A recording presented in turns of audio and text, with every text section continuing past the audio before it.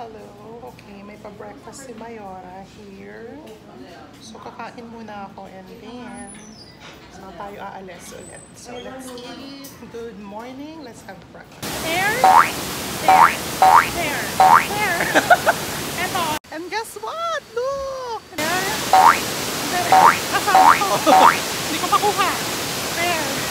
Oh my God! Hello guys, good morning. Done with my quick breakfast and today papunta tayo sa Mambukal Hot Spring Resort. So mga 30 to 45 minutes yung biyahe and I'll give you one update once na makarating kami doon. Nasa city pa kami and later on puro tubuhan yung makikita nyo na naman. Puro sugar cane na naman later, so I'll give you one update.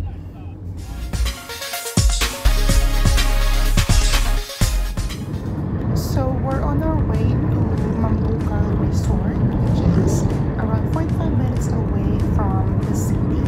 So located ito sa Murcia, Negros Occidental. Situated na ito sa Mount Canlaon na sikat naman sa Negros.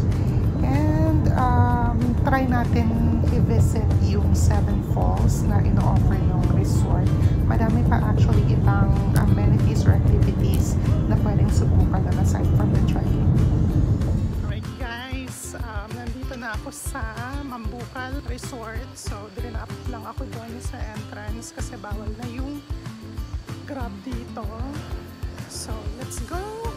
Lakad-lakad lang and I can see that sign na there, Mambukal. So, nag-register na pala ako kanina doon. 50 pesos lang yung entrance fee. So, that's very affordable, very mura. And look, meron pa sila dito. Ayan, merong butterfly garden.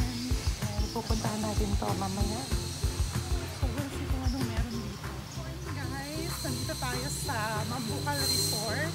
And kung nagtataka kayo kung bakit yung camera ko kusang naglalakad, well, meron akong tour guide na kinuha. And pupunta tayo sa butterfly garden para spread your wings and prepare to fly like a butterfly. So see you guys later. Guys, nandito tayo ngayon sa lagoon and guess what? Look! This is not man-made, it's natural. Look! Ang ganda!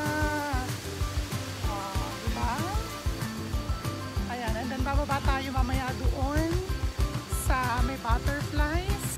Oh my God! Oh, we're here sa butterfly garden and hindi siya fake news. Ang daming look at this! Oh, butterfly. Extra food lang po nila, ma'am. Anong food nila? Extra food nila yung mga overripe fruits. Anong fruits to? Ang daming gantong nakakalat kanina. Yung libas po. Oh, can I touch them? Opo.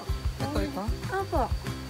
Okay, I-rub nyo lang po yung finger niya sa pineapple. Then, kunin nyo po sila sa proboscis. Talaga? Opo.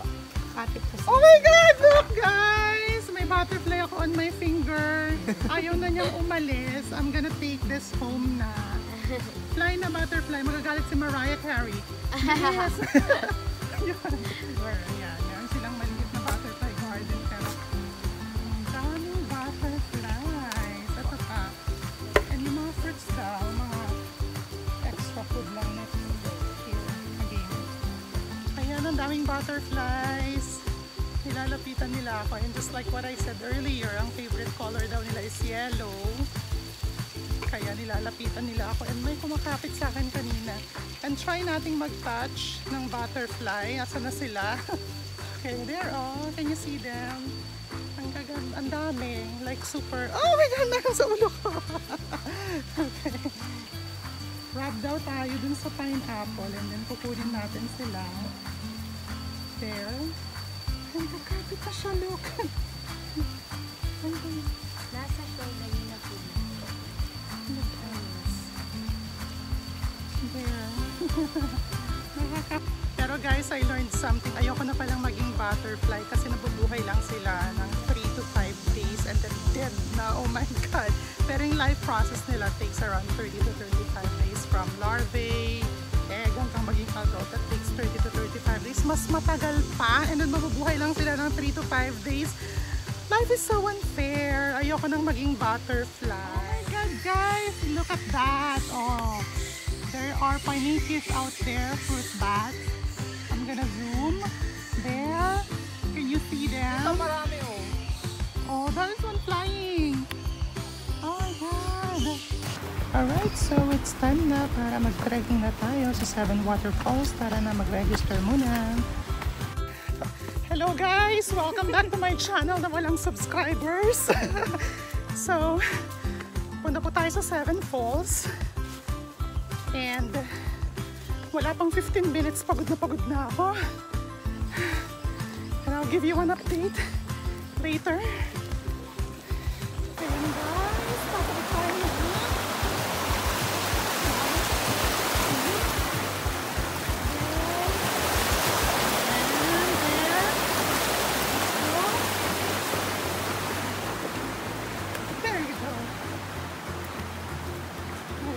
Sukal na siya. Kaya na si Kuya Tour Guide. So, napakalinis ng tubig kanina. Gusto ko na nga uminom ng tubig. Not until I see this na may kalabaw na naliligo. So, if I were you, hindi ako uminom ng tubig.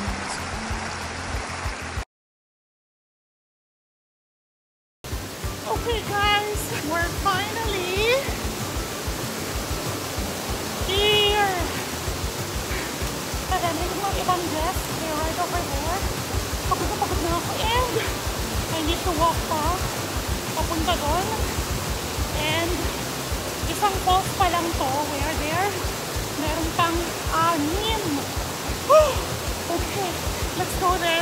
Hello guys, welcome back to my channel na walang subscribers. Wait, pause muna. I love saying that. Hello guys, welcome back to my channel na walang subscribers. And welcome dito sa, there you go, isang falls sa Mambukal. 1/7 kasi meron pang 6 to go and pagod na ako. So, ang lamig ng water. Let's go guys and enjoy it. Okay, so dito sa 7 falls of Mambukal Resort, 3 lang yung pwedeng liguan na waterfalls. Yung second waterfalls, yung 6, and yung 7. The rest, malalalim na. Pero yung first waterfalls, kahit mababaw, bawal daw maligo kasi yun yung pinakababa ng falls and madaming nahuhulog na bato and mga kahoy. Naman tayo sa another falls, kalugtong yung 7 falls. So, medyo madulas yung daanan doon. Here, I can show it to you. Sana naririnig niyo ako. Look. Okay. Ito yung isang falls and then yun yung cliff niya. Here, 12 feet yung lalim. And then yung pagbaba nun, another falls. Tapos sabi parang 10 feet yung lalim. So, aakyat ako doon. Dito pa lang. So, let's go up. Sana hindi ako mahulog. Kasi parang madulas siya. Oh my God! Madulas. There you go. Okay, nakaakyat pa ako buhay. I'm alive. Okay. So, I can show it to you. Okay, ang hirap. Okay. There. Okay, ito yung isang falls. Okay, 12 feet yung lalim nito. And then, pagkabado may another falls. Hindi lang siya kita kasi walang daanan. Alright, and ito yung falls na sasabi ko kanina. If you can see there. Ayan, medyo scary siya kasi nasa cliff na ako. And ayoko pang magod. So better, gilid-gilid na lang ako. Babalik na ako sa taas. Okay, so guys, to be honest, hindi siya ganun kadali. So, pero since nandito na tayo sa Bacolod, why not try it na lang? Kasi hindi natin alam kung kailan tayo makakabalik dito. Malay nyo, next year dead na tayo, di ba? So while you are here, try na lang everything. Basta kaya ng budget nyo. And kaya ng time nyo.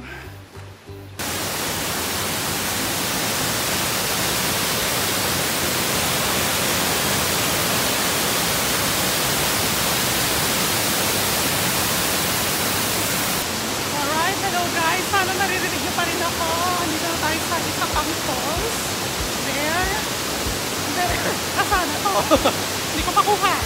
There. Alright, so another falls from Mambukal. I think this is the third. There, third. Ang likod ko. Ayan, ito makikita nyo. And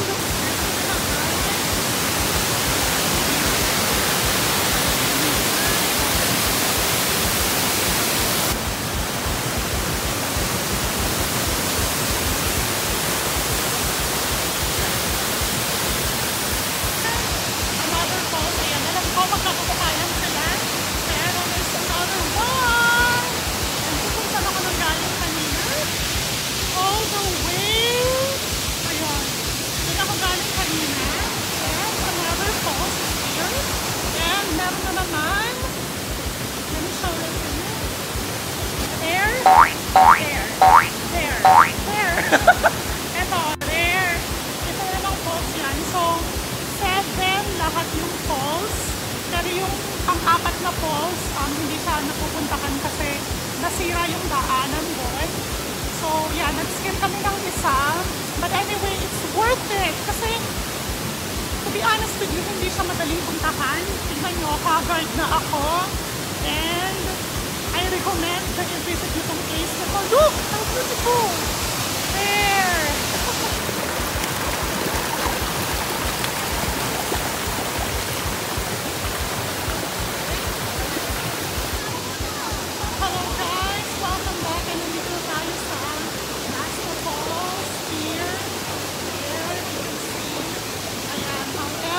Bawal daw mag-skiing.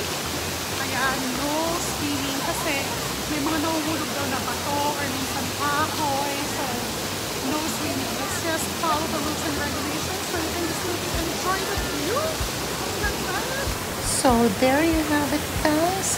Those are the 7 waterfalls of Mambukal Resort, which is the highlight of my visit here in Mambukal. Talaga namang napakaganda. So you should visit this place. Alright guys, so that concludes my 7 falls adventure dito sa Mambukal Resort.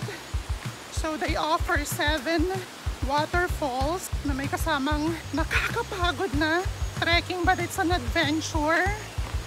So yeah, medyo hindi lang siya ganun kadali for us na beginners when it comes to this kind of activity. Yeah. And yeah, nasa gitna ako ng gubat or bundok. And si Kuya Tour Guide nandun mga few meters away from me. Pero nakikita ko pa rin naman siya kasi he's wearing yellow-green. Para nakikita siya. Alright, and pabalik na kami sa jump off.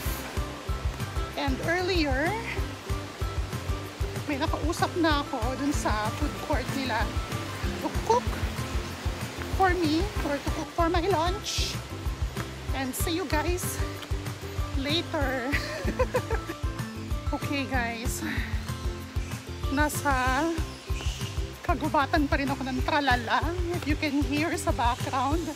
Yan, ang daming ibon, panike. O, diba? Ang daming different sounds. Not sure if birds pa ba yun? Or something kind of different na. Yeah, I'm not scared anymore kasi few meters away na lang tayo. Yan. You can see. Look.